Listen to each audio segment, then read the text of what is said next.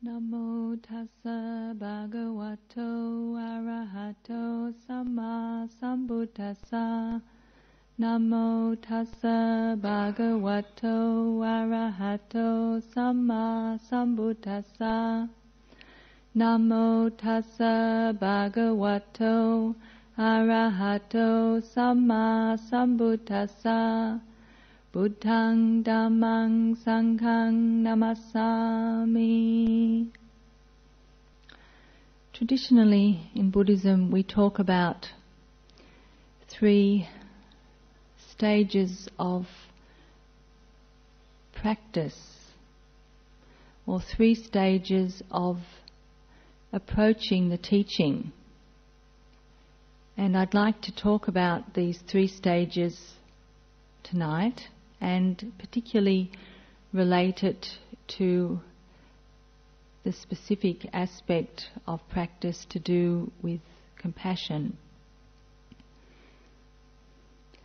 These 3 stages of progress in taking up the teaching and making the teaching the focal point for our life, the way we make choices about our lifestyle, the way we make decisions about the things that are important to us in our life.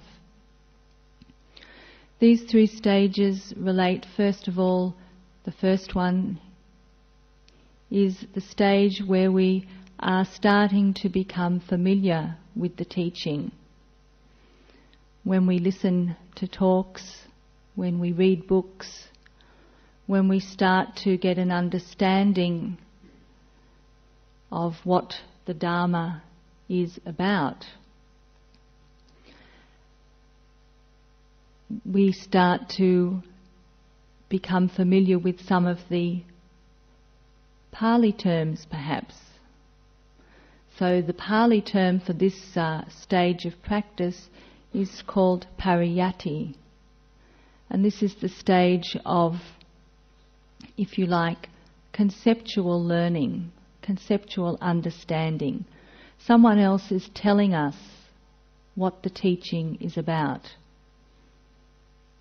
Someone else is explaining to us how things work, and perhaps inspiring us to start to use some of these teachings in our own life.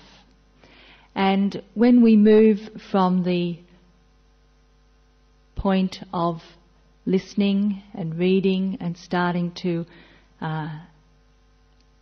get a handle on the teaching that someone else has given us, when we move to the next stage, we start to put the teaching into practice in our own lives, as much as we understand what that teaching is.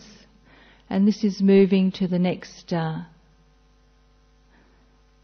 stage of taking up the teaching, the patipatti stage. The stage of practice which can include all the different aspects of the Noble Eightfold Path that are to do with sila, morality,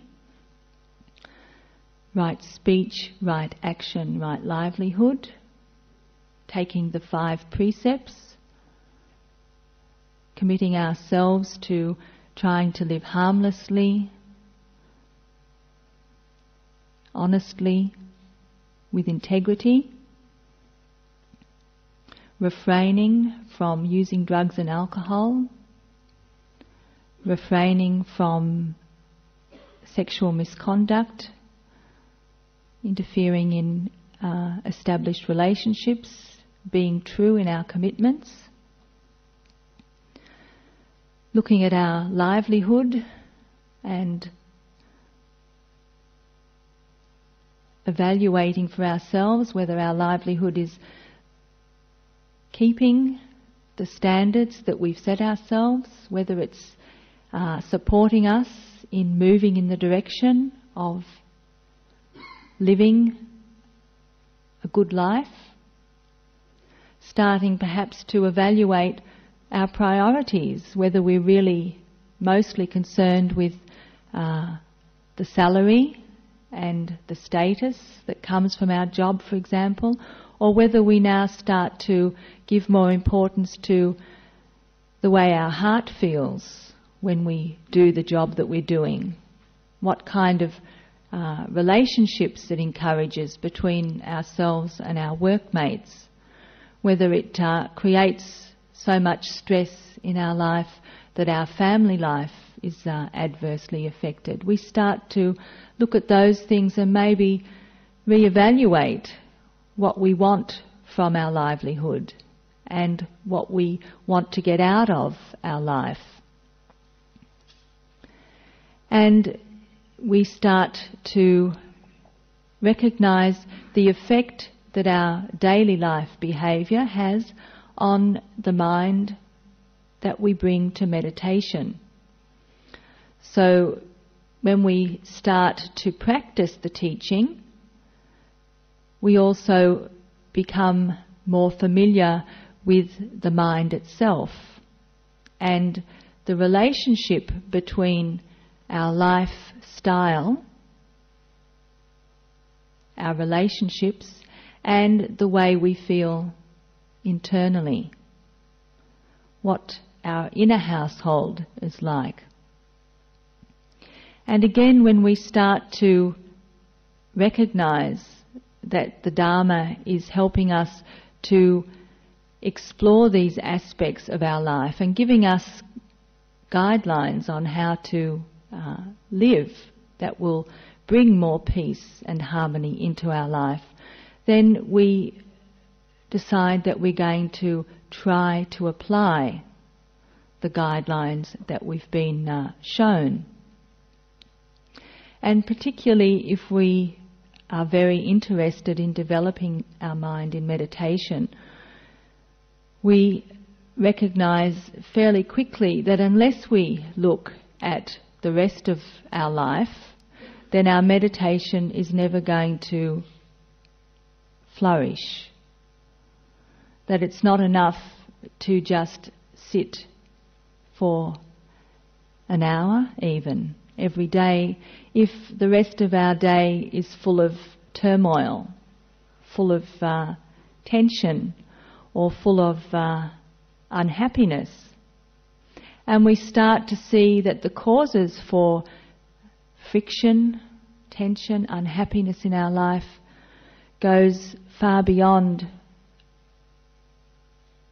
what we can or what we were thinking of in just the present moment. We start to see the connections between the past and how we've lived, and the decisions that we've made, and the way we're living now, the kind of lifestyle we have, and what we can get out of our mind if we are starting to value peace, harmony, inner ease. So we start to see a bigger picture, the broader picture of what creates our experience in the present moment. And in terms of practice, we recognize that if we're going to use the teachings to their greatest advantage, that we have to make an even deeper commitment to the practice than we perhaps imagined would be necessary. So many people come to meditation, come to Buddhism because they want to learn to meditate, because they've heard, read, been told that they'll become more peaceful, they'll get on better with their family, their health will improve if they learn to meditate. And so many people come along here with that in mind and take up meditation in isolation from the rest of their life. And once you start to look into the mind in meditation, there comes a point where you recognize that if you really want to make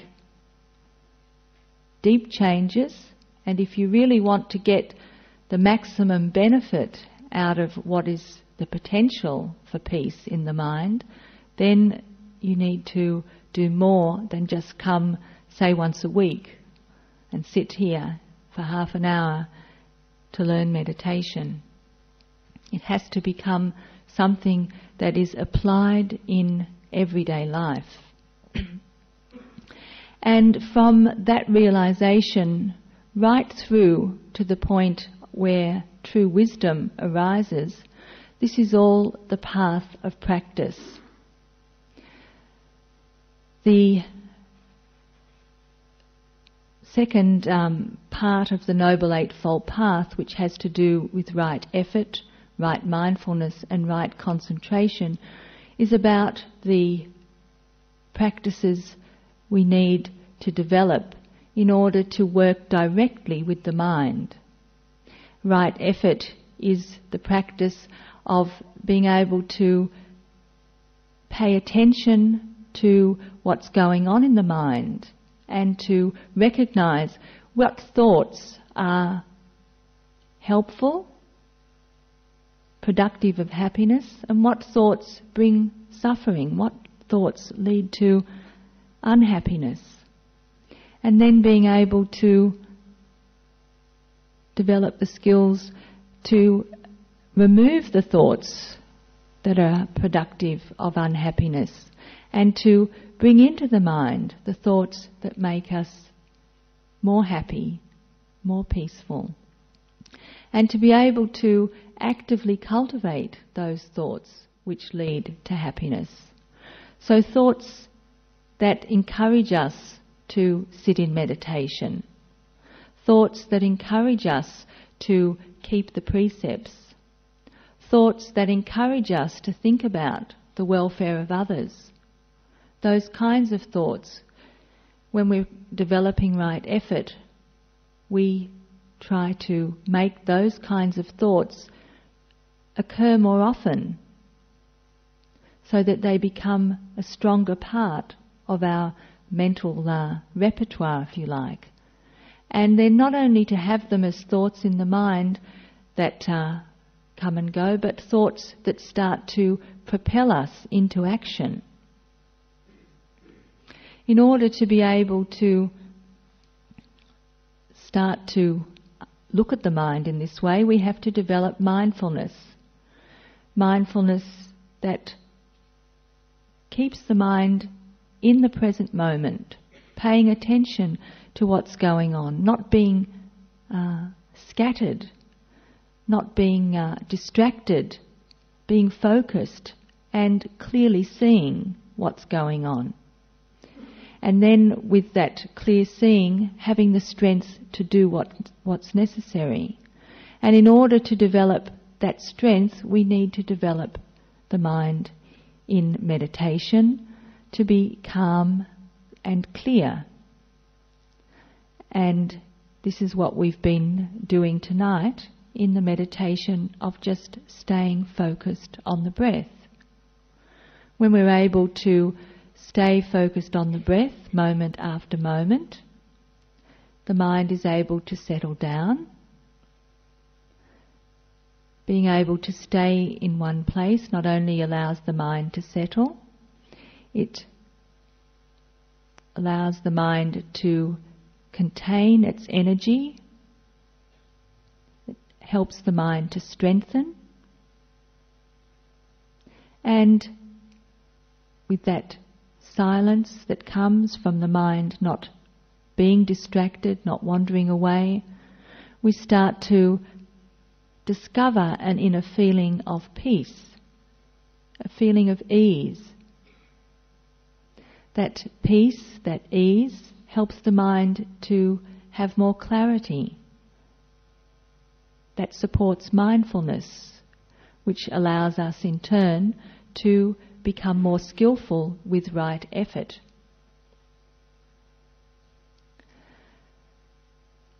All of these practices begin in a very rudimentary way. Many moments where there's no mindfulness, many moments when unruly thoughts take over the mind. Many moments, even in meditation, when the mind isn't peaceful and still. But the more we persist and just cultivate these simple practices, gradually the mind does settle down in the meditation. Gradually more clarity arises. Gradually more peace accompanies that clarity. And little by little, the effect of that peacefulness carries over into our daily life. And then we find that we know what we're doing more and more. We're not losing ourselves in the moment. We get to the point where we're able to think before we act, think before we speak, and make choices about what we want to say or do in this moment. We find that we are able to remember that we want to now speak truthfully. We remember that we want to live harmlessly. We remember that we've made a commitment to try to be content with what we've got, rather than looking at the things that are missing from our life. So the work that we do directly on the mind carries over into our daily habits, and our daily habits become more in line with the Dharma, and that allows the meditation to deepen. And as our meditation deepens, then our understanding of the Dharma teachings that we've heard, the wisdom aspect of the Noble Eightfold Path, starts to unfold for us. Many of the things that we've heard about the way the mind works, the realities of life, start to show themselves clearly in our own experience, both in the meditation and in daily life. So in terms of wisdom, the wisdom aspect of the Noble Eightfold Path, the Buddha taught that there are three characteristics, three qualities of all experience, our own experience and everyone else's experience. And that these qualities point to the laws of nature that we're all bound by. And if we can understand these laws of nature and learn to live within those laws of nature, accepting them and living accordingly, then we can live peacefully and happily. And these three characteristics are that everything that arises internally within our own mind and body, externally in the world outside, in every realm of existence, the highest heavens, the deepest areas of space, whatever you like to think of, all of those things are impermanent, changing, not constant, not forever. The second of the characteristics that the Buddha pointed to is that life is fraught with suffering or unsatisfactoriness because we don't understand its changing nature, its fleeting nature, that it's everything that we take to be solid, everything that we grasp at as being permanent, as being mine, is changing, is not as solid as it seems, and one day will pass away completely. And so when we don't understand this, we suffer, particularly when we spend our life living as though whatever it is that we are accomplishing, accumulating, looking after, connecting to, is going to stay the same forever. When we discover through just getting older that this body is impermanent, when we discover through the death of someone that we're close to that everything, even the most precious things, change and pass away, when our life circumstances change, when things go wrong, then we suffer if we don't know that and accept that this is the way that things are for everyone. The third characteristic, the third law of nature that the Buddha pointed to, which we can investigate, is the teaching on non-self. And this is one of the teachings which people very often find very challenging in Buddhism and difficult to approach in their daily life. What does it mean, non-self?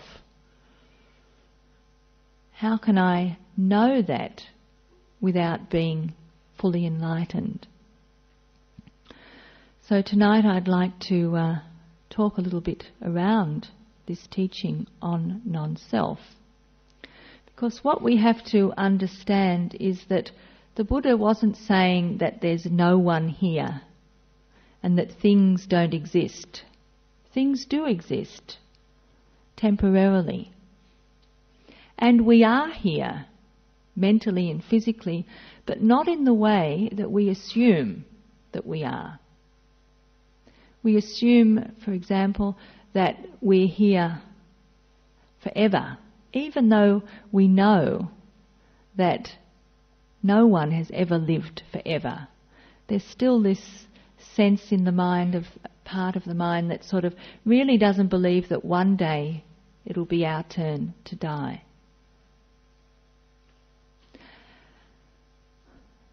So we are here, we have form, we have mentality, we have the mind, but only temporarily.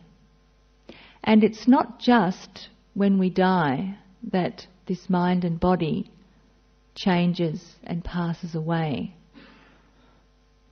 It's changing moment by moment by moment, mentally and physically. Has anyone got the same thought in their mind now that they had when they first sat down? Has anyone got the same thought that they had in their mind when I started to talk? Has anyone got the same thought in their mind that they had 5 minutes ago?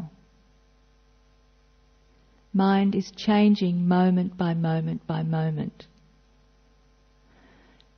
Does anyone's body feel exactly the same way as it felt when you first sat down in this hall? Or how it felt when I started to speak? Or how it felt 5 minutes ago?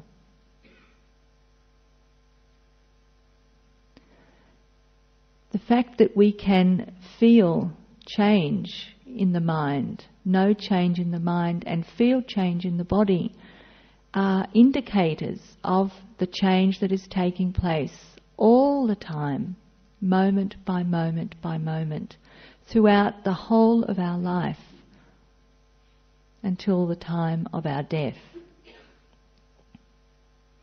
Now these are realities that we can experience directly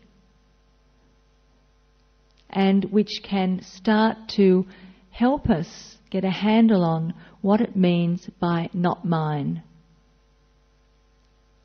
not me, not a self. Yes, there's a mind, yes, there's a body. How much of the change that takes place was change that I directed, change that I wanted, change that I ordered, change that I'm in control of.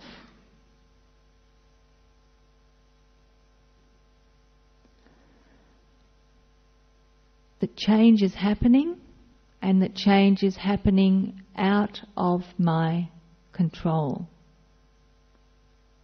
These are two aspects of non-self. Why it's not me, why it's not mine, why it's not a self. It's something, but it's not what I think it is.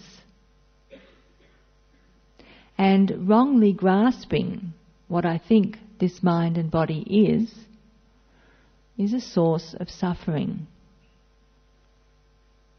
I want it this way, and sometimes I get it, but not always and not often.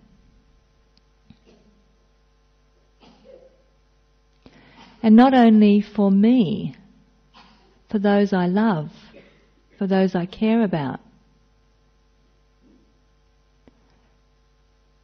The same for them,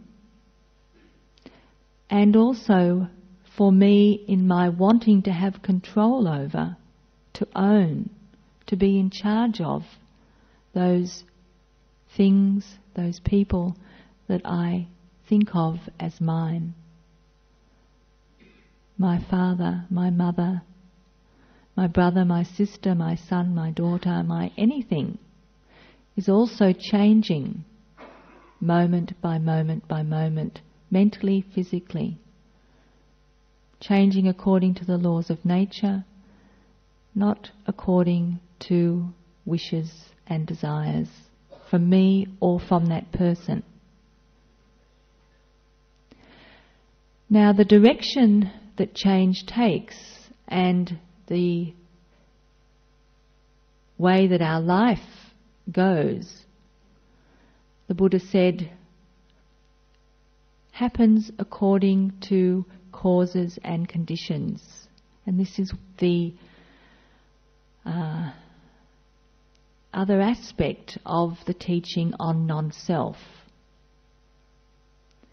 There are various factors within our own mind and body and in the world outside the mind and body which affect us and affect the change that happens, the direction that change happens, the speed with which that change happens. And those factors, some of them are in our control and some of them are outside of our control. Whether we have good health or bad health, whether we have an illness from birth, a congenital illness, whether we have an accident which leaves us with permanent disability, permanent impairment. These are causes and conditions that affect the mind and the body. What happens in the society we live in?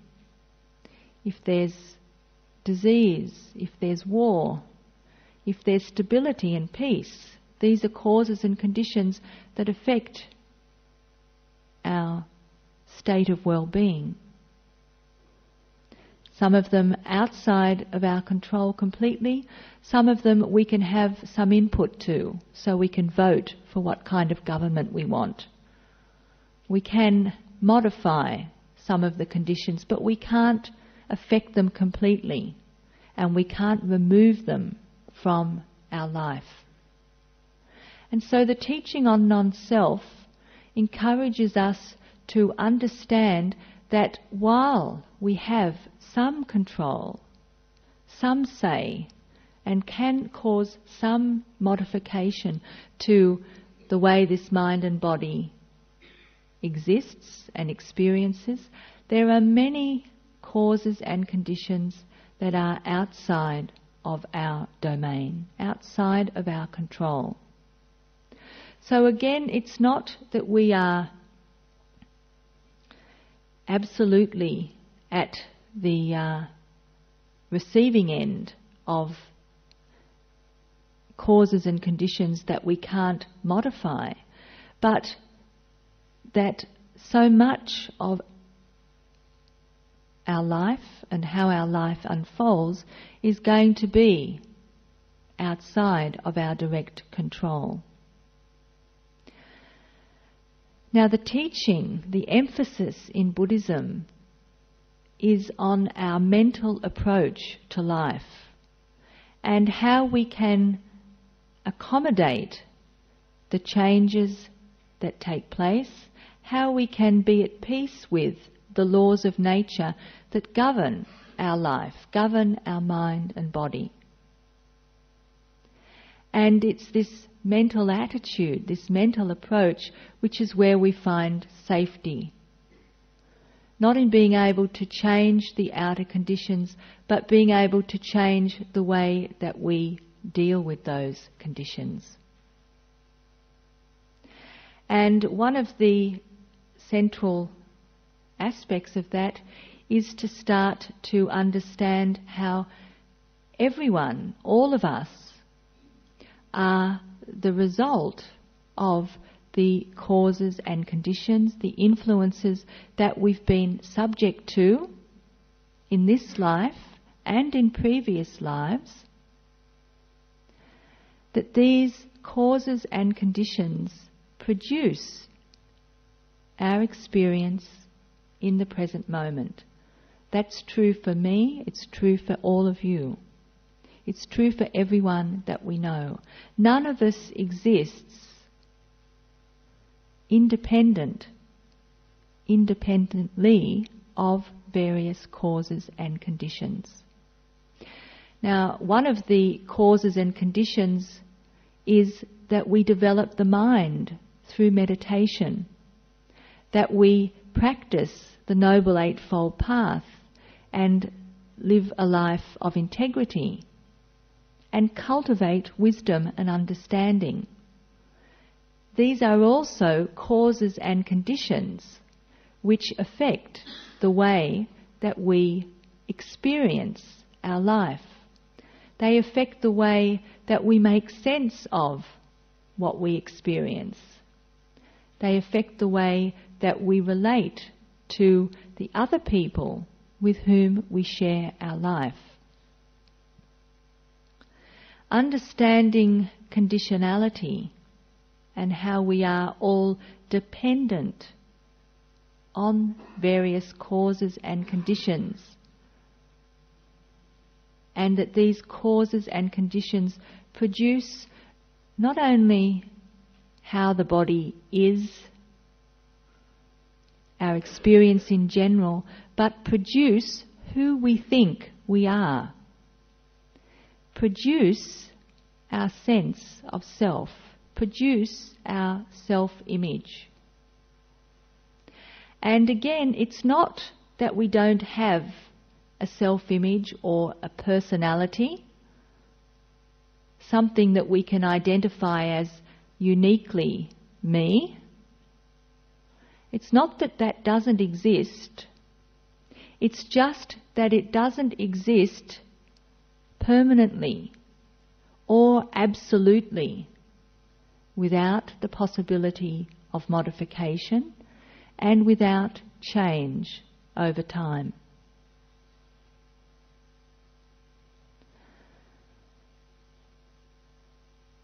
The personality, the person that we think we are, is just a process of cause and effect produced by whatever we've been influenced by and exposed to in our life, not just this life but in previous lives as well, and the sense that we make of it in our present situation. As we start to practice, as we start to live our life in accordance with Dharma, as the mind starts to settle down, becomes more peaceful, more clear-seeing, in our meditation we start to recognize the process of cause and effect, why our mood is high today or just now. What makes us feel good in this moment, or what makes us feel miserable in this moment? Previously we might have said, oh, that's just how I am. But once we've been meditating for a while and we start to have some clarity in the mind, we start to see that that mood has been produced by what we've been exposed to, perhaps just before we sat to meditate, or what's happened to us during the day. And we also start to see that that mood isn't permanent. It changes, it actually passes away and disappears. As we meditate, we start to recognize the causes and influences that are operating in our life to produce what we call our experience, what we call me, at any given moment in our life. And as we continue to practice, we see how this me is constantly changing. The me that starts off even at the beginning of a meditation is not there at the end, because the mind has changed so many times between the beginning and the end. The me that I was yesterday is different from the me now. We start to recognize this in our meditation, and then also to be able to see it in our daily life.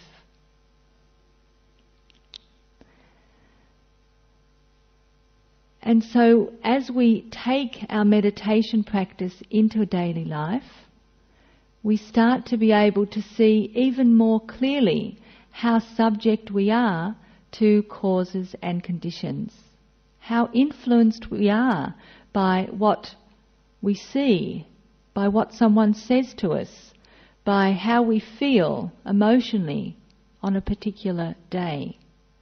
And the whole idea of me as being fixed and permanent, as enduring, this starts to break down. This starts to become less fixed in our own mind. And then we might notice that we are able to change the way that we usually react, change the way that we usually do things. Something that we've been holding on to as being so central to who we are. The way we always do things, the way things should be done, because that's the way we've been taught. That's the way we've been brought up to believe is right. We start to be able to notice in the moment the flexibility that comes into our mind, the flexibility in our approach to practical things and even things which we have previously found to be very important parts of who we are. We start to see the sense of self arising in the moment and how we hold on to it, grab onto it. And then as we practice, not only we start to see the sense of self being produced, but our grip on that sense of self starts to be loosened. And there comes the wonderful moment when we can see right through our reactions, that there's actually no truth to the reaction that we've got. There's no fixedness about it. There's no real me there. This is just the product of conditioning. This is just the result of what I've been taught or told or always done or always believed was me. And in that moment, we grasp for ourselves what the Buddha was talking about when he talked about the sense of self is produced, is manufactured, constantly changing, has no core, is not me or mine. And in that moment of penetrating, there's a falling away of all the investment that we've had in that sense of self. And in that moment, there's freedom. And this is the result of insight, of seeing through that sense of self. The result of insight is joy. And if we are practicing and gathering together the conditions for insight to arise, then we will again recognize that it doesn't arise through willpower. It doesn't arise through just being clever. All the various conditions have to be there in order for insight to arise. And when it arises out of the blue. It arises very often when we're least expecting it. But it arises because we've produced all the necessary causes and conditions through our cultivation of the whole of the Noble Eightfold Path. And when we have penetrated to the truth of the teaching, we've moved into the third stage of the development of the path, and that is what's called in Pali Pativeda. That is where we penetrate to the truth for ourselves. We understand the teaching at a profound level, not only so that we understand it, but that we experience the joy of letting go in that moment. And the fruit of that insight is joy. And this can happen in the most mundane circumstances. It doesn't happen necessarily in the middle of meditation. It can happen when we're going about our daily life. But it can only happen when we have taken the practice from the cushion, from the meditation time, into our daily life. And that means cultivating all the factors of the Noble Eightfold Path, keeping precepts, actively developing generosity, loving kindness, care and concern for others, selflessness in our daily actions, thought, speech and action. And then practicing right effort, trying to be mindful, trying to let go of negative thoughts,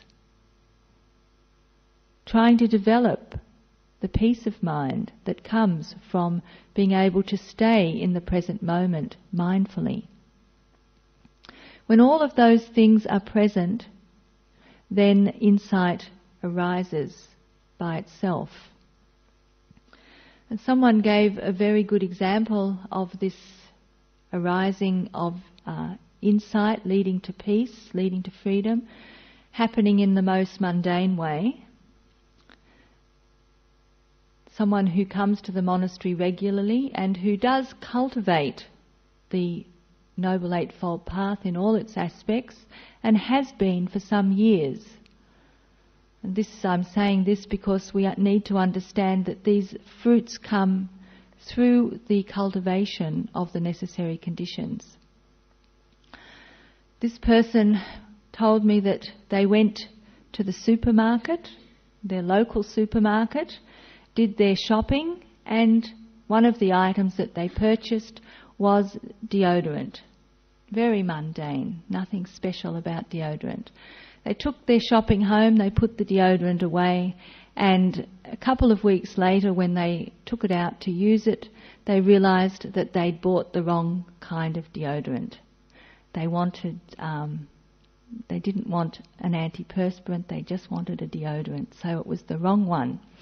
So they were very fortunate. They still had their docket from the shop, and so they took the deodorant back to the shop, and they wanted to exchange it for the one that they usually get. Now, this shop was their local shop, and they'd been shopping there for years. And so they expected that they would be able to get a refund. Now, they took their deodorant to the girl on the counter, and she said, "Oh no, sorry, we can't give you a refund. You've had it too long." And the person said, "But I've got my docket, and I always shop here. I'm a regular customer. I've been coming here since the kids were small." So the counter girl went and got her supervisor to see whether the deodorant could be exchanged. And the supervisor said, "Well, we don't usually, exchange. We're bound by rules. But I'm a regular customer. I always come here. I mean, I could shop up the road at Woolworths, but I always come here to give you my support. I've been coming here for years." Now, the person, because they were a very good practitioner, was practicing speaking kindly, not speaking in an abrupt and rude way, watching their speech, but they were also watching the internal process, how they were feeling inside, and they could notice they were starting to feel a lot of heat in the body. And this heat was getting stronger, getting hotter. And not only was it getting hotter, it was starting to spread throughout the whole of their body. And it was starting to become like prickly heat, not just a mild warmth. And they could feel that their heart was starting to pound and their stomach was starting to flutter, because this wasn't now just about the deodorant. This was about, who do you think I am? I'm a good person. I'm an honest person. I'm a reliable person. I'm a regular customer. You can trust me. I've been coming here for years. I support this shop with my custom. And so she persisted. And so the supervisor went and got another supervisor to come to discuss the deodorant. And of course the story was the same. We can't exchange it. We can't put it back on the shelf. You might have tampered with it. Tampered with it? I'm an honest person. I tell you, I haven't used it. And I've got the docket. Now, the person was able to apply the teaching that she had been hearing, learning, investigating for so many years. Not only could she notice that she was getting emotionally involved, but she suddenly had a flash that this was no longer about the deodorant. This was about who I am. Her sense of self was being affronted by the fact that these people would not exchange the deodorant that she'd brought. And she said, in a flash, in a moment, the whole idea of trying to project herself into this whole scenario suddenly became apparent.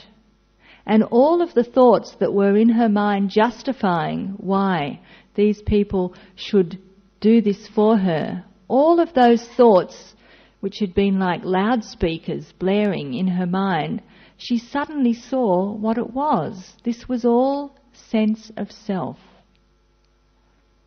And in that moment, as she saw her sense of self, she was able to see from their point of view that here were people doing their job, They had guidelines they had to follow, rules that they had to obey. It wasn't about her not being an honest person, or her not being a good enough customer, or her not being reliable enough, or whatever it was that she was trying to project for them to see.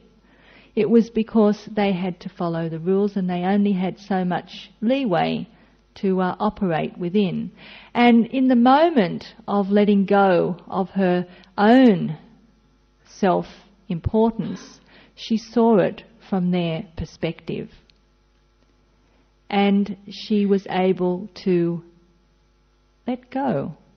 It didn't matter. Okay, can't exchange the deodorant, I'll have to get another one. And all the thoughts about, I'll never shop in this shop again, they'll be sorry that they treated me this way, I'll let everyone know what they do to their good customers, all of those thoughts just vanished. And she said that as she walked out of the shop, a big smile came across her face, and she realised that she had just had an insight into non-self. And the big smile, the joy, was the freedom that is not only the promise, but the fact, the reality of practicing this path. Being able to put oneself in someone else's shoes, being able to feel how they must feel, becomes more possible when one recognises conditionality and non-self. We all are the products of our experience.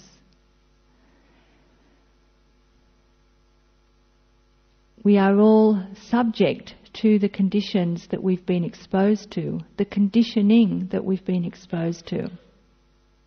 And if we can see our own conditioning, then we can more easily see the conditioning that has produced the person who's standing in front of us, or that is affecting them as they stand in front of us. And we can more easily empathise with that person, see it from their point of view, recognise why they're like they are. Doesn't mean that we agree with it, approve of it, would like to be like that ourselves, but we understand where they're coming from. And then with compassion, we can do what needs to be done, trying not to create suffering for ourselves, trying not to create suffering for others. In this case, the suffering might have been, I'm never going to shop here again, and now I have to go and shop at another place. These are the sorts of situations that we get ourselves in, where we take something personally and we carry it with us for the rest of the day, for the rest of the week, for the rest of our life. Never going to get over that one, because it was, when it comes down to it, an affront to my sense of self. And the freedom that arises is the freedom that is possible even in more difficult circumstances than just trying to return an unwanted object to the shop. The more we cultivate this path and the stronger our wisdom becomes, the more freedom we have to live our life in accordance with the laws of nature, and free from the suffering that comes from not accepting things as they really are. The more that we're able to live our lives like that personally, the more space we give others to live their lives, not always expecting that people are going to live up to who we think they should be. Because one of the pitfalls for us all is that we not only have a strong sense of who we are or should be, but we also project onto others who we think they are, who we think they should be. And that is another cause of suffering. So I encourage all of you to reflect on how we produce the sense of who we are. The very easy way to see through this is to notice change as it arises in the mind and in the body, to see the insubstantiality of what we take to be something that's very solid and fixed. And then as you continue to develop the mind in meditation particularly, to keep on investigating what is the cause for the effect that I'm experiencing right now, and to start to identify more and more the influences that produce our experience in this moment and what we take to be me and mine. So I hope that this teaching has been of benefit to all of you, and may the merit of this teaching help us all to attain Nibbana.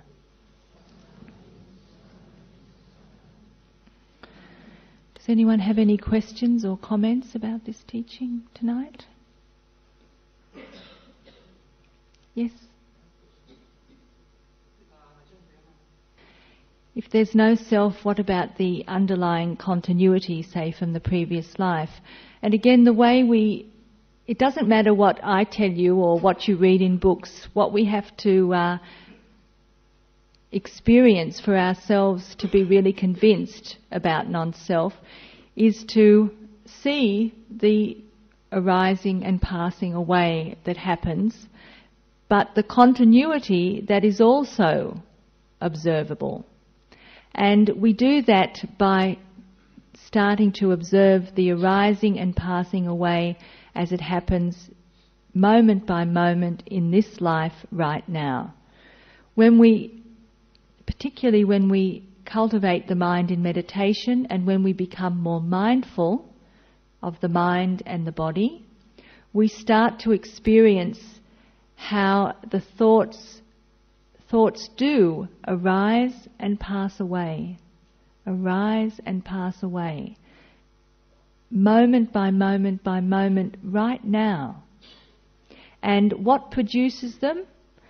What produces them is the nature of the mind itself, that it's a reaction machine, basically, taking in information, taking in data through the sense doors and reacting to it.